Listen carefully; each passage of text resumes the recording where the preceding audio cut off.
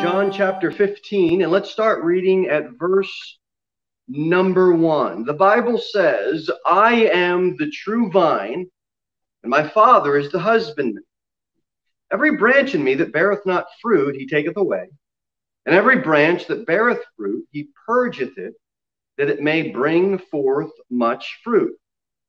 Now ye are clean through the word which I have spoken unto you. Abide in me, and I in you, as the branch cannot bear fruit of itself, except it abide in the vine. No more can ye, except ye, there it is again, abide in me. I am the vine, ye are the branches. He that, here it is again, abideth in me, and I in him, the same bringeth forth much fruit. For without me ye can do nothing. Well, look at this in verse 6. If a man abide not in me, he is cast forth as a branch, and is withered, and men gather them and cast them into the fire, and they are burned. Look at verse 7 again. If ye abide in me, and my words abide in you, ye shall ask what you will, and it shall be done unto you. Herein is my Father glorified, that ye bear much fruit, so shall ye be my disciples. As the Father hath loved me, so I loved you. Continue ye in my love. If ye keep my commandments, ye shall, here it is again, abide in my love, even as I have kept my Father's commandments. And the last one, abide in his love. So guess what the first point of tonight's message would be? Abiding in Christ. That's the key, one of the keys to our Christian growth. And how many times do we see that in these verses? 1, 2, 3, 4, 5, 6, 7, 8, 9. That's a key word. Christianity, it is not a religion. It is not a ritual we do. It is not a rite of passage. It is a relationship with a living Savior, and that Savior's name is Christ the Lord, Jesus Christ. And 1 John 15, it teaches us as Christians, we should get to know God. We should walk with God. We should fellowship with God. And we should serve God. People say all the time, I want to really grow in my walk. Abide in him. That's the first key for tonight. Here's God's will for your life. We spoke a little bit about it last week, but here's God's will. Look at verse 2. People ask all the time, I just want to know what God's will is. I want to make sure I'm in the will of God. Well, here, verse 2, here's how you can be in the will of God. Every branch in me that beareth not fruit, he taketh away. And every branch that beareth fruit, he purgeth it, that it may bring forth more fruit. Here's what God's will is for your life and for my life as a Christian. Bear fruit. You can be in God's will every single time if you commit to bearing fruit for him. Look at verse 8. Herein is my Father glorified, that ye bear much fruit. So shall ye be my disciples. Disciple, it's the root word of discipline. There's some learning, there's some disciplining in being a disciple. Anything that you study, you're a disciple of, a student of, and you are, if you're in music, you're studying that instrument and you're bearing forth fruit each week when the teacher sees your progression or not your progression, and the teacher will know. If you're going to be a disciple of Christ, verse 2, bear fruit. Verse 8, bear a lot of it. Bear much fruit, and you can be in God's will.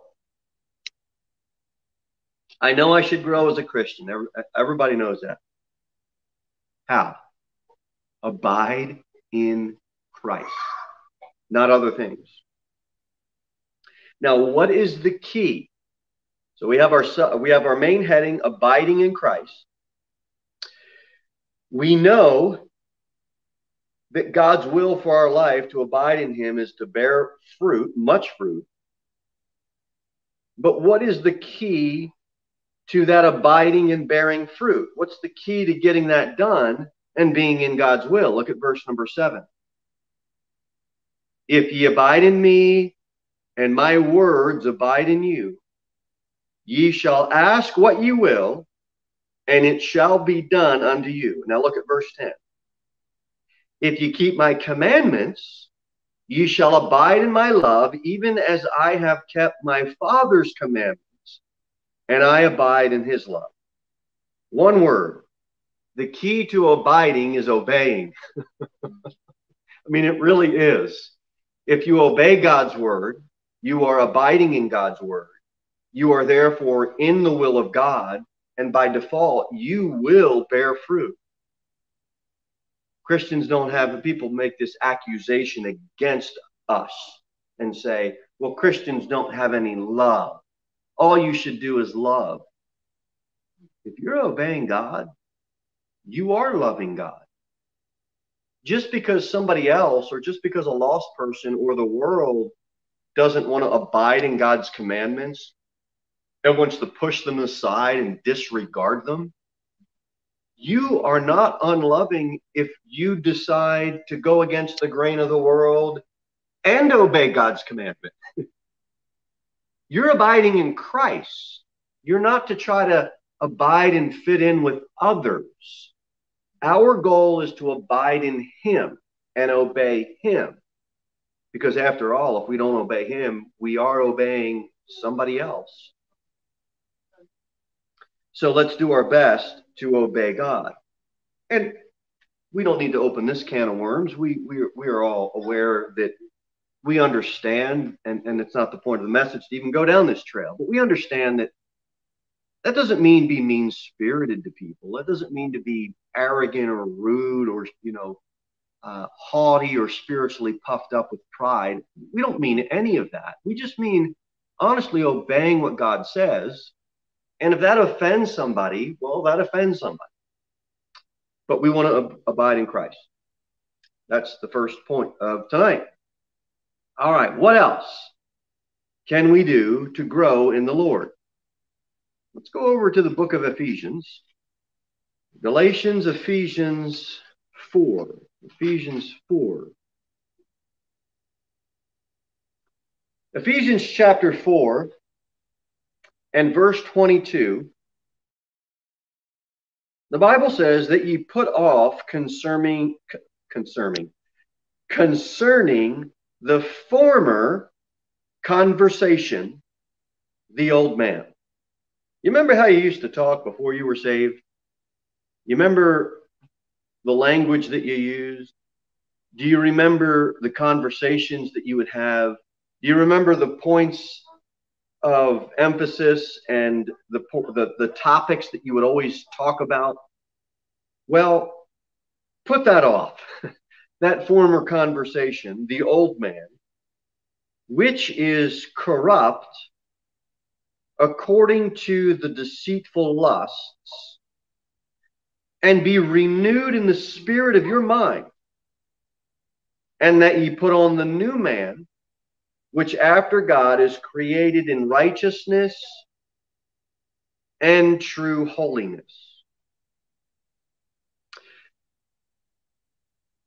Your conversations now are different.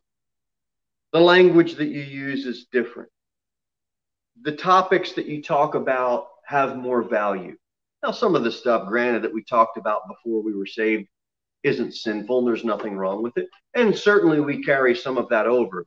But those corrupt ones, those conversations that really had no value at all and were either dirty or wrong or sinful, and all that is aside.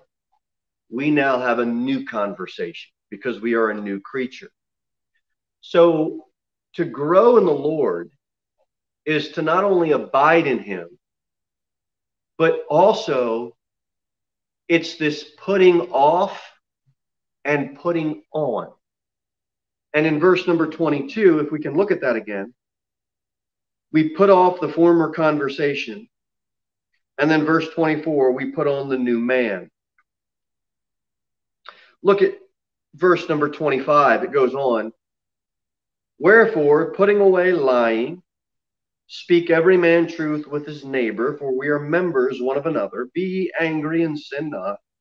That's a tough one. I usually like to be angry and sin. It kind of makes me feel better. It's got to put that stuff off. Let not the sun go down upon your wrath. That's another tough one. Neither give place to the devil. Let him that stole steal no more, but rather let him labor, working with his hands the thing which is good, that he may have to give to him that needeth. Let no corrupt communication proceed out of your mouth, but that which is good to the use of edifying, that it may minister grace unto the hearers. Now, wouldn't that be great to put into the courtrooms? I'm not for this crowd that wants to take the 10 commands out of the courtroom. I'm not for it. But if I had a choice, I'd love to put it Ephesians 4. That cover a lot of stuff. I'm telling you, this stuff in Ephesians 4 that we get in the New Testament from Jesus Christ and from this it's a lot deeper than the 10 commandments. It's a lot deeper than thou shalt not lie, thou shalt not steal. I mean, imagine, look at 29. Let no corrupt communication. That's a lot deeper than telling your kids just not to use their tongue to lie. That's tough. How are we doing if married couples? How are we doing, married folks? That's a tough one. You've got a spouse, you've got kids, you've got work, you've got house chores. This idea of growing in the Lord for Christian growth has to do with a putting off and a putting on. Put it all away. Here's our challenge. I'll take the challenge too. 2021. Not lying in any way, shape, or form in any situation. Now that's tough. That's tough. Because, as soon as I say it, I think of when I go into Walmart and they tell me to put on a mask. I don't want to put on a mask. Why not? I've got a medical condition. Now look. I'm not saying I'm for all this restrictions. I'm not. That's not what this is about. I'm just saying it's hard. And I'm just trying to draw out that as an analogy to say Christian growth is a lot more than just coming to church on Sunday, reading your Bible and saying, hey, I love the Lord. It's about abiding in him. It's about putting stuff off, putting stuff on. And then let's look at two more. One is confessing sin. Let's go over to 1 John. This will be the third one. We'll go to 1 John chapter number 1. You saved, I'm saved. You a believer, born again child of God? I am. Guess what we do? We sin. Yeah, even when we're saved. And when your children get saved, whether it's 4 or 5 or 6 or 7 or 8 or 9 or 10 or 11 or 12 or 13, whatever age your child gets saved, and I pray to God that they would get saved at a young age. But guess what you're going to find out? After we all celebrate and praise God and rejoice around the fact that someone's young one trusted Jesus Christ. Guess what we're going to find out after church? They sinned. Brother hit sister. Sister took brother's toy. We sin. All of us do. Now let's read at verse number 5. 1 John 1, verse number 5. This then is the message which we have heard of him and declare unto you, that God is light, and in him is no darkness at all. If we say that we have fellowship with him and walk in darkness, we lie and do not the truth. But if we walk in the light, as he is in the light, we have fellowship one with another. And the blood of Jesus Christ, his son, cleanseth us from all sin. If we say that we have no sin, we deceive ourselves, and the truth is not in us. If we confess our sins, he is faithful and just to forgive us our sins and to cleanse us from all unrighteousness. If we say that we have not sinned, we make him a liar, and his word is not in us. Now, all of us, when we sin, we're not walking in the light. We're not abiding in Christ. We're walking in the darkness every time a believer sins. Confession. We looked at abiding in Christ. We looked at putting off and putting on. The third thing we're looking at now is confessing sin. Helps us to grow as a Christian. It keeps us in the light, and it keeps us within fellowship with our Lord. I want fellowship with God. People all messed up about loneliness and depression because of the coronavirus and the lockdowns, and that's a real thing. I mean, that's God designed us to gather together. It's just how we were made. And so this idea of just trying to close people down and close people up and shut them in and isolate them, it doesn't work. It doesn't work even if we didn't have any restrictions and people decide they just want to stay out of fellowship at church and that whole thing. Fellowship is needed. And we need that with God.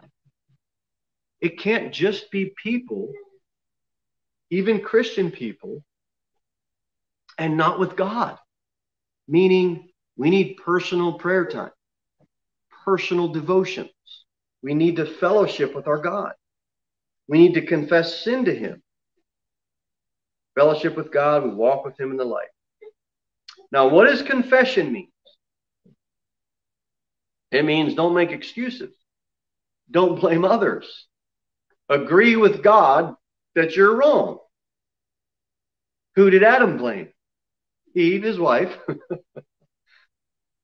We got to be careful because I know, ladies, you would, that's right. That's my husband. He's always blaming me. And we do that.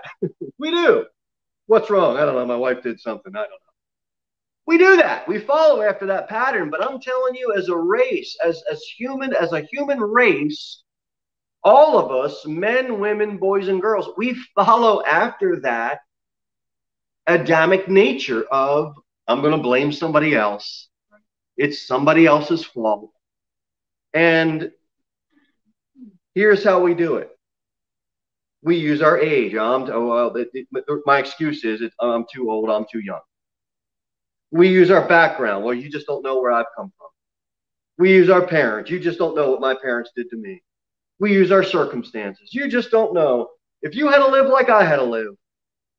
Or here's the one that's a popular one. Well, I'm just having a bad day. We all do. But let's not use that as an excuse to sin.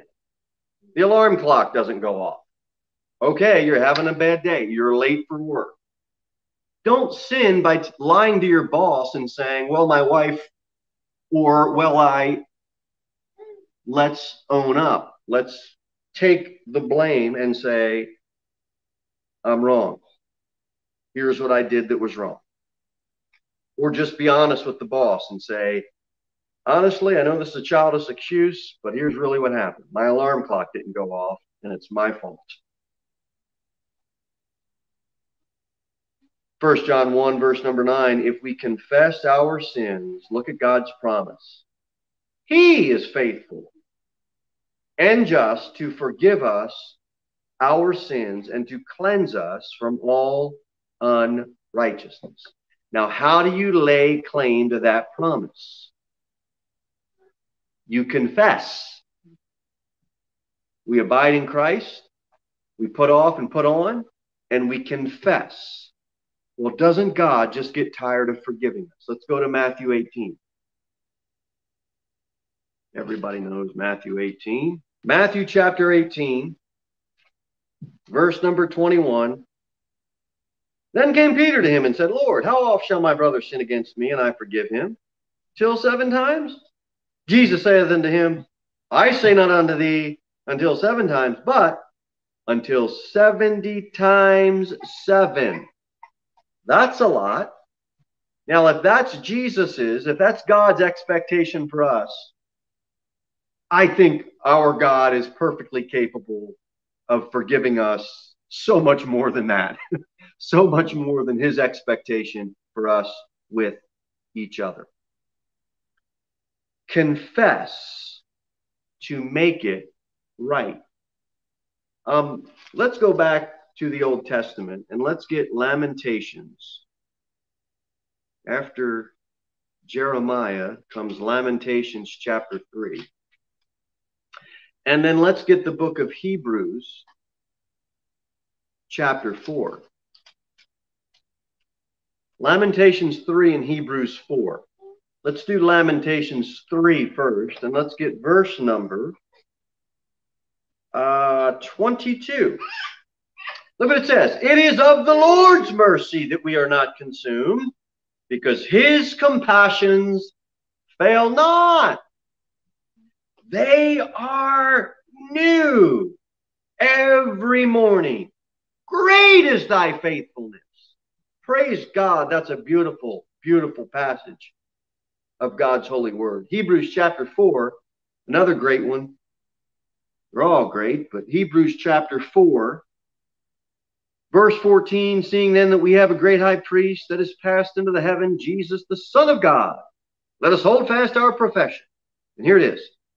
For we have not an high priest which cannot be touched with the feelings of our infirmities, but was in all points tempted like as we are, yet without sin. And here it is. Let us therefore come boldly unto the throne of grace, that we may obtain mercy and find grace to help in time of need. God extends mercy. He is there. He wants to forgive. Just confess. And every single time he's there. Make it right. Be put in the light. And watch this. This is a claim. Let's go to Ephesians 1. This is a claim that you can lay hold of. You can claim this promise. This is a name it and claim it. Right here. Name it and claim it. It's a promise that God says it's a promise that God made, and we should lay hold and claim every promise that God has given to us. Look at this, the promise of forgiveness. Ephesians 1. Okay, here it is. Blessed be the God, Ephesians chapter 1, verse 3, and Father of our Lord Jesus Christ, who hath blessed us with all spiritual blessings in heavenly places in Christ. Now, here's what I want you to name and claim. A spiritual blessing. You can obtain forgiveness from God from your sins and grow as a Christian by confessing your sin. You'll be now in the light, you'll receive the forgiveness, and you'll get the claim to the spiritual blessing. We can claim these spiritual blessings. Now, these name it and claim it preachers with this health, wealth, and prosperity gospel, they're all a bunch of liars, and they don't know what they're talking about. And I don't even know why they have a following, except people love the lust after the flesh. All right, last one. Press toward the mark. Let's get Philippians. Galatians, Ephesians, Philippians chapter number 3. So what do we have? We have abiding in Christ. We have the putting off and the putting on. We have, what do we have? We have confessing your sins. And now lastly, Philippians chapter 3, verse number 13. Here it is. Brethren, I count not myself to have apprehended, but this one thing I do, forgetting those things which are behind and reaching forth unto those things which are before, I press toward the mark for the prize of the high calling of God in Christ Jesus. Glory to his name. Put our sin behind us and march forward. Press on. Reach toward. Don't dwell on past failures. Look ahead. Don't wallow in past sins and past mistakes. Keep your eye on the prize and press toward the mark for the prize of the high calling of God in Christ Jesus. So that's part 2 of Christian growth. We need to abide in Christ, put off the former man, put on the new, confess our sins, and make sure we're walking in the light, lay claim to the promise of God's forgiveness. He's faithful and just to forgive us. And don't look back. Don't dwell on past mistakes. Press toward the mark